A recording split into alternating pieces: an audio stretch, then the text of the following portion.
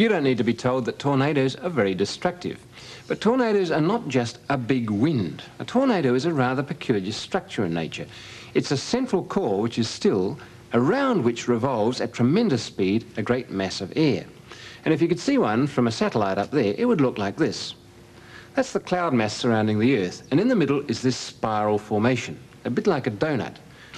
Well, on the ground you can see that formation too, if you happen to be in the right place or perhaps the wrong place at the right time.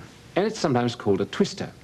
It looks rather like the water gurgling down your plug hole. Again, a central core which is still with a mass of stuff going around it, in water, in the bath, or in air, like that tornado there.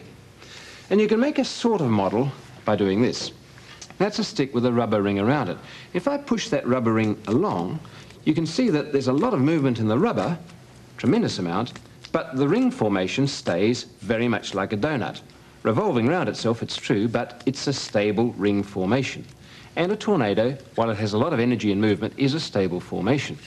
Well, I can show you that on a small scale by using my tornado factory here. It's part of a mailing tube, cut down, and on the end there I've stuck a piece of thin cardboard with a very nice clean round hole in the middle. And on the other end will go the cap that belongs to the mailing tube, like that. So that's an enclosed space in there, and it's a burning chamber.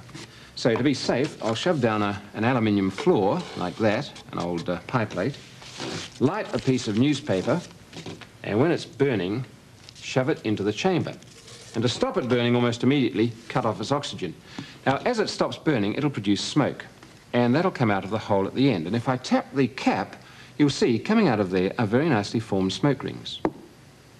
Most of them are nicely formed. There are some erratic ones, but they come firing out there as mini tornadoes. Stable donuts of fast-rotating air shooting off as their own little stable ring-like formation.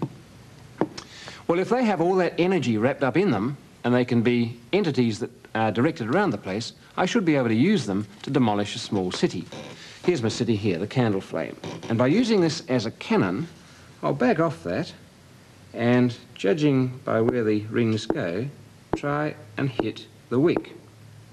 You see some are going astray, but some are on target, and the closer they are, the more damage they do to the flame. And a direct hit knocks the flame out. So there you are, mini tornadoes, mini cities. Imagine both of them magnified thousands and thousands of times, and you get an idea why tornadoes do such damage when they hit a city.